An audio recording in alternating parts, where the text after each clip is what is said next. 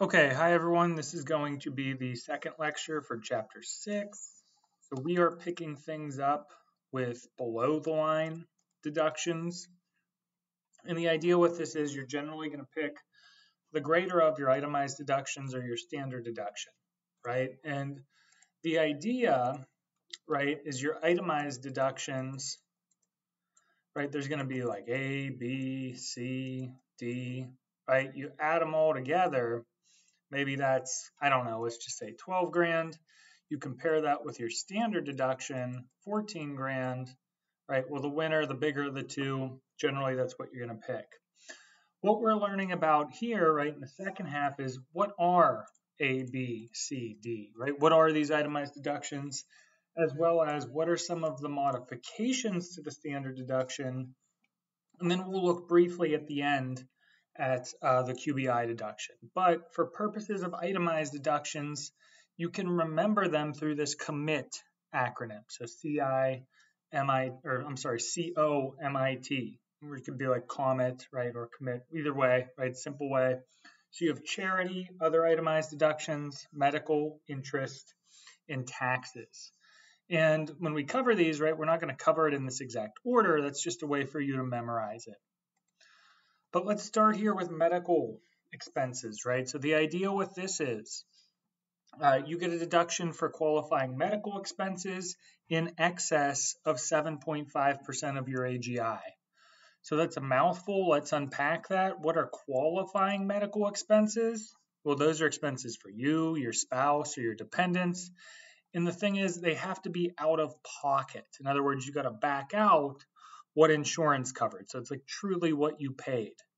Now, in this framework, the expenses themselves, they can be things like prescriptions, transportation to the doctor, long-term care facilities, health insurance premiums. What they don't include, however, is cosmetic surgery and over-the-counter medication. So, hey, you get some type of plastic surgery. Sorry, not a qualified medical expense. You buy Tylenol at the grocery store, right in the kind of medicine section. You don't get a medicine or a medical expense. So afterwards, once you establish your qualifying medical expenses, namely those out-of-pocket expenses, then you got to back out 7.5% of your AGI, right? So here's the idea, right? You have 100 grand of AGI, right? Just to keep it simple. The first 7.5% or $7,500 is going to act as a floor, right? And what we mean by that is, hey, we did step one right here, and we said, hey, you have, I don't know, $13,000. Right, so the ideal with that is you don't get the entire 13. You only get the excess right up here above that floor. So that's step two. So if you're looking at how do I do this? Step one, qualifying medical expenses minus reimbursements. Step two, you're going to take step one minus 7.5% of your AGI. So let's look at some examples here. Right, we have a taxpayer. They have 3 grand in expenses. Looks like insurance pays $1,840. All of these are good expenses. They count. We're going to back out the amount, right? Well, it looks like they really paid $1,160, right? That's going to be step one. This one's just showing you that mileage, hey, that could count. This one shows that, hey, you're going to have to prorate, your usage here. And this one is kind of showing us step two, right? So let's say that when we did step one, we calculated $2,400, okay? Then they're telling us, hey, you have an AGI of 187, right? So we have 187 right here, right? We got to figure out what's 7.5% of that, compare that with our step one and see what's going on. Well, in the first scenario, right, 7.5% is roughly 14,000. We're at 2,000. Sorry, you don't get any medical expenses here. In other words, we don't clear this floor. We're like baby level down here. In distinction, right, if we had $20,000 of AGI with that $2,400 of qualifying medical expenses, 7.5% is $1,500. Hey, we do have an excess amount, right? There's our AGI, 7.5%, right? We clear that floor and we get the deduction up there for $900.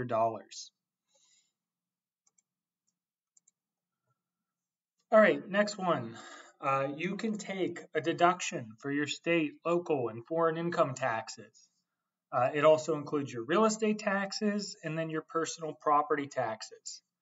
Note, if your state doesn't have state and local sales tax, if your state does not have income tax, so state income tax, so like Texas, for example, doesn't have this, you can deduct sales tax instead, right? So here's the big thing with it, however, right? It's limited to $10,000. So let's look at 614 here. Right? We have a person, hey, they paid some income tax, they paid property taxes, in total they're paying $10,380, but they're limited to 10 grand. So that's the idea with the itemized deduction for state and local taxes, right? That's great, but we're really going to cap you at 10 grand. And like I said, this was a big reason why people used to itemize.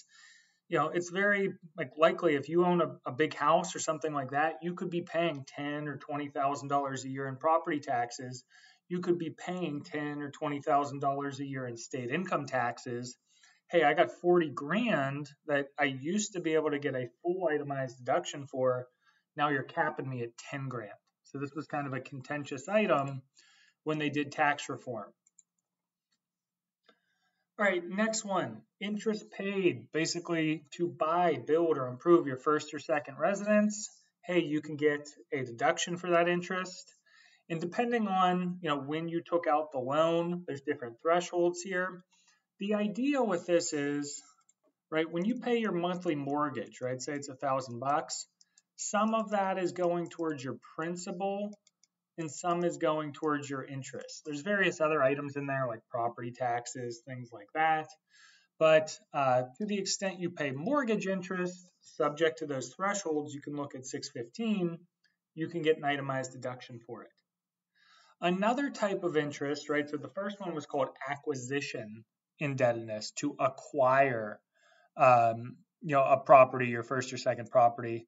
The second one is called investment interest. And the idea with this is you borrow money, you then use the money that you borrowed to go buy investments. Like I buy stock, I buy bonds, right? Something like that. The idea with this is on that borrowing, you're going to pay interest, right? Now, as I have here, right, the deduction for interest paid is going to be limited to the taxpayer's net investment income, namely their interest income minus their interest expenses. So the excess is going to be carried forward to the future year. So a simple example here, if you have $200 of investment interest you paid, but you only have $100 of net investment income, then hey, you're only going to get a $100 deduction. You're limited to that net investment income. Likewise, be aware you don't get any deductions for credit card interest for like personal use credit cards. Generally, personal use items or personal use expenses, no deduction. All right, next item here, charity, right? So if you make donations to a qualified charity, you can potentially get an itemized deduction. First thing is it has to be a qualified charity, right? These are traditionally 501c3s. So it could be like to the Goodwill, to the Salvation Army, to a church, right, to the United Way. There's plenty of charities out there. One thing that doesn't count, political contributions and personal gifts, right? You donate to the Trump campaign. You donate to the Biden campaign. Don't get a charity deduction for that. Likewise, you go and you find a homeless guy on the street, you give him $20, no charity deduction, right? That's a personal gift. Similar setup there for like a GoFundMe, right? If you donate to somebody's GoFundMe, that's basically a personal gift. You're not donating to a charity, right? You're giving a personal gift to somebody else. So we're going to look here, we're going to quantify charity, right? So we kind of have 3 steps, right? What are we giving? How much is it? And then are we going to cap it, right? Is there a subject to a threshold here? So we're going to start with money, right? We'll look at money, then we'll look at property. So we're going up, we're looking at money. The general rule is going to be fair market value. So in other words, if you give money to a charity, right, it's going to be deductible in the year that it's paid or charged for the amount of the donation, right? So, hey, I charge my credit card. There you go. I want to give to the charity. Hey, I give you cash. I write the check, deductible in that year. A few things here. Right, you can get a deduction for driving to a charity, right, using your vehicle in a charitable purpose. However, there is no deduction for the fair market value of personal services provided to a charity. So, hey, you do the books and records for your church. You say, hey, if I did those books and records for a business, I'd charge them $2,000. So I should get a deduction, $2,000 for doing my church's books and records. Sorry, right? No deduction for personal services that you give to a charity. The other thing here is it has to be for the net donation, right? So say that you see the Shriners commercial on TV, right? You give them $100, right? And they give you that adorable teddy bear blanket, right? It's a teddy bear, right? And they say this thing's worth is worth $20. The idea for this is you only get the deduction for 80, right? You only get the deduction for the net amount. You got to back out anything you receive. Okay, so that was property. Generally, when we're quantifying it, it's going to be the fair market value. If we're talking about property, right, you need to distinguish capital gain property from ordinary income property. And the big thing here, it's generally going to be the 1 year mark. If you held it for more than 1 year, it's going to be long-term capital gain property. If you held it for less than 1 year, it's going to be short-term capital gain property. And the thing is, you want it to be long-term in theory because you get preferential tax rates, right? Like 0, 15, or 20% on the gain.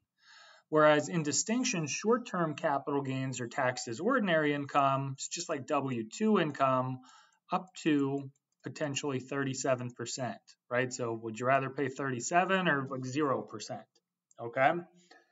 So that's the first thing. You have to distinguish the property I'm giving, right? The property, it can be stock, it can be a car, it can be a chair, right? It's like property. It's basically anything other than cash and that's not services.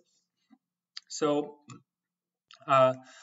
if we are doing, right, property, we're going to start with anything that's capital gain property, right? And that's going to be defined as any appreciated asset that would have generated a long-term capital gain. So you're in this area right here. The general rule for that long-term capital gain property, you held it for more than a year, is that you're going to use the fair market value of the property. So, okay, here's an example, right? You got Apple stock. You bought it for $20, the adjusted basis, and right now it's worth $300, right? That's the fair market value. You held it for more than a year, right? You give this to a charity, you're going to get a deduction for the fair market value, right? That's the idea there with it. Now, there is an exception to this rule, right? The general rule is right here, but we do have an exception, right? And the exception says if you donate tangible personal property, right? So instead of giving a stock, right, maybe you give a chair, maybe you give a painting, right? Maybe you give, I don't know, a car, right? It's tangible and it's personal property.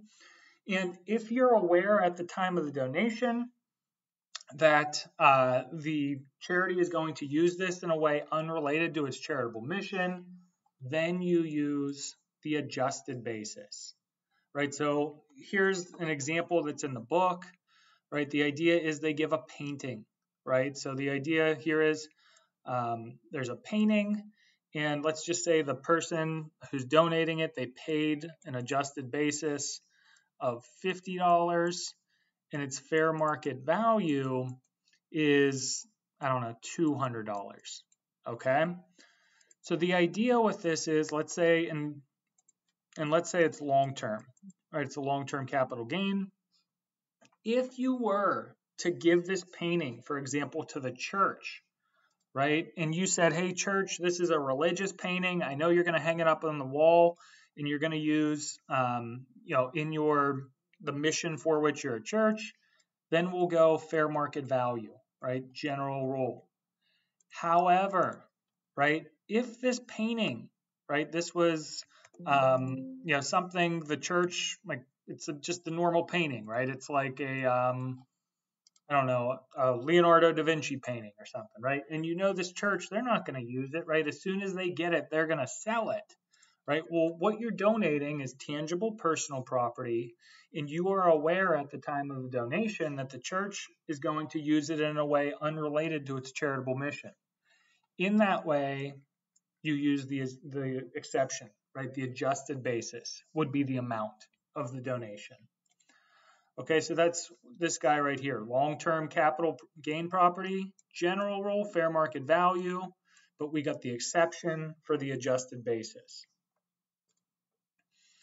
All right, ordinary income property, right? So here we're looking at generally short-term capital gain property. You held it for less than a year.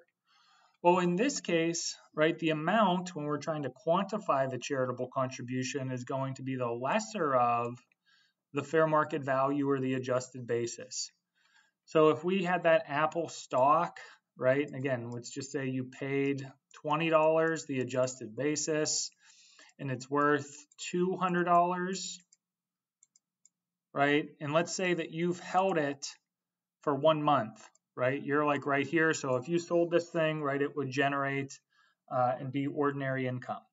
The idea with this is because it's ordinary income property, it's a short-term capital gain, you've only held it for 1 month, we're going to pick the lower of the adjusted basis or the fair market value to quantify the charitable contribution. So in this case, the smaller of 20 or 200, hey, it's 20. All right, next thing here, be aware there is a ceiling on the amount of charitable contributions that you can deduct. In other words, it's not like infinity on it. And I'm not going to belabor this on the exam or anything, so don't get bogged up in this 621.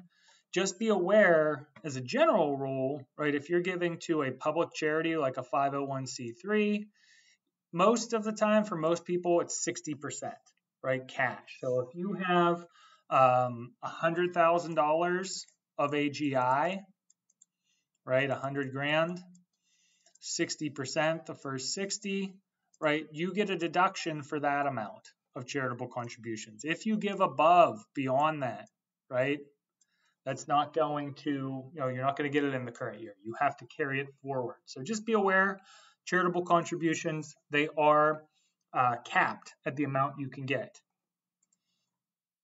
All right, continuing, right, casualty losses. The idea with this is the only time you can get a deduction for a casualty loss is when it's from a federally declared disaster. And a casualty loss is when essentially there's like a catastrophic loss, like your house gets struck by lightning, there's a tornado, somebody steals your car, right? If it happens from a federally declared disaster, like the president says, we declare this a disaster federally, then you can get a deduction for it. If, however, right, it's just a run-of-the-mill, you were, I don't know, your grandma was smoking in bed and the cigarette fell over and she caught the house on fire, you do not get a deduction for that because it didn't come from a federally declared disaster. All right, next one, and we've talked about this before, so I'm going to just touch on it high level. Gambling losses. Remember, you got to report your winnings and your losses separately, right? And your losses are an itemized deduction, and they're limited to your winnings, right? So if you have $100 in winnings, but you have $300 in losses, you only get a deduction for $100 as an itemized deduction. And again, if you take the standard deduction, which like 95% of people do, you don't get any of the loss deductions. So we've looked at this before. The next form, right, this is Schedule A. Just be aware, Schedule A, right, this is where they list out all the itemized deductions, right? They add them together. You compare that. This is the idea of the form where you put these items. You calculate that commit. This is where you would do it on the tax return. All right, so let's move a little bit to the standard deduction. So we said generally, right, for most people, if you're single, you're looking at a flat $14,000. And as a general rule, right, you're going to pick the greater of your standard deduction or your itemized deductions. This can be modified, the 14,000, right? In other words, it can be bigger or it can be smaller. So if you are old or blind, right, you're 65 plus or blind, you get an additional $1,850 for each of those criteria. So let's just say we have a 67-year-old. They're looking at something like a $16,000 standard deduction, right? We tack that on top, the extra $1,800. I'm just rounding it up to keep it simple. The second exception, and this is applicable to many of you, right? If your parents claim you as a dependent, is that for individuals who are claimed as a dependent of another taxpayer, so mom and dad hypothetically claim you, your standard deduction is going to be the greater of, right? So you got to pick the bigger of $1,250 or $400 plus your earned income, right? So you kind of add these together, but when you add them together, it's capped at the standard deduction. So it's not like $400 plus $20,000, right? If you get that high, they're going to just cap you. You get the regular standard deduction. What's the upshot of this, right?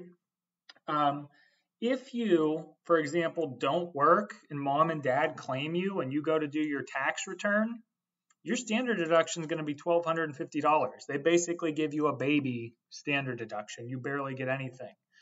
And again, the reason for this is you're being claimed as a dependent. They kind of build that into mom and dad. That goes into things like when they get the child tax credit, things like that.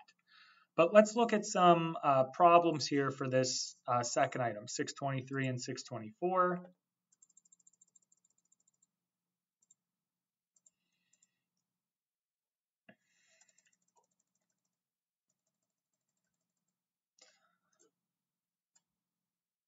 Okay, so we have a dependent son. Looks like they earned $600 cutting grass. They want to know what is the standard deduction, right? So this is a kid. He's being claimed by mom and dad. We got to pick the bigger of, right, $1,250 or $400 plus the earned income, right? I'm just going to do that now to kind of keep it simple here. So in this case, right, it's like $1,250 versus $1,000. The bigger is $1,250, right? There we go. That's the winner. The next one says, assume the same facts except son earns $2,100, right? So we got to pick the bigger of, right, the $1,250 or those two added together. Well, in this case, right, you add them together, it's $2,500. Oh, the bigger at $1,250 or $2,500, $2,500, okay? Let's look at one more scenario. Son earns $14,000, right? So it's going to be the bigger of, right, $1,250 or those two added together. You add them together, right? It's $14,400. Here's the problem, right? We've exceeded the standard deduction here, right? Once this gets too big, right, we're capped at the normal standard deduction. So even though we calculated 14.4, it's really $13,850 because we're capped, right? So the bigger of 1250, or the capped amount, well, 13,850, all right? Next thing, be aware, right, of itemizing deductions. So what does this mean? The bunching of them. So here's kind of the setup, right? You kind of are going to bunch them or put them all into one year. It helps you overall. So let's say, for example, and this is the general rule, right? The general rule is you're going to pick the bigger of your standard deduction or your itemized deductions, right? You do that every year. Sometimes, right, you're like just barely close, right? You're barely picking it, right? Maybe that's 14 and this is 13. That's 14 and this is, 12. What you do, right, is to the extent you have control over these guys, you just cancel them out, pay them in the current year, right? Then you'll be at 25. You'll pick 25 here, you'll pick 14 here. That 39, right? 25 plus 14. If you bunch, right, your total deductions between the 2 years is greater than if you just did 14 and 14, right? 28, no bunching. So that's the idea, to the extent, and you don't have control over all of these deductions. Some of them you can do it, right? Like maybe all of these deductions are charitable contributions and you give 13 grand this year and you plan on giving 12 grand next year. Well, you might be better off just giving 25 in the current year, because when we look over the 2-year period, you'll be in a better overall position. You'll have taken 39,000 instead of 28,000, standard deduction. All right, last item here, the QBI deduction. So just be aware of this. What is it? So essentially, when they did tax reform in 2017, they put the tax rate for the corporations at a flat 21%. The owners of like partnerships and S corps and sole proprietors, they were kind of mad, right? They were like, what's my benefit? So to kind of compensate them and hear them out, they made this QBI deduction.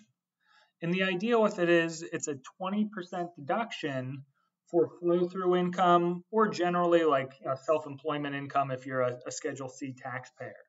But there's a lot of teeth to this, and it's really complicated. There's a lot of ways where you can get phased out on it. You can make too much income. You can have too much this, right? It's very complicated with it. And that's why we're just going over at high level, and in an advanced class you would look at it. But you get the QBI deduction. Again, this is in addition to, on top of the standard or itemized deduction, right? So it's like get standard deduction versus itemized. Pick the bigger, usually the standard deduction, plus you get the QBI deduction, okay? So what is QBI? This is essentially flow through income. So here's kind of the idea, right? Maybe we have a partnership. It has 100 grand of income.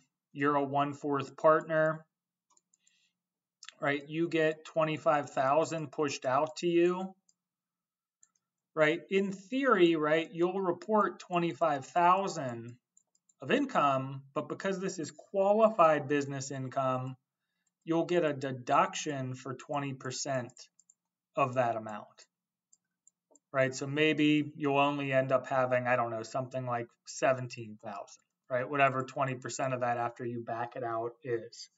But again, be aware that there are, a lot of, mechanics and teeth to this. For purposes of like an entry-level tax course, just know it exists. Do not get caught up in the book on the complex calculations on it.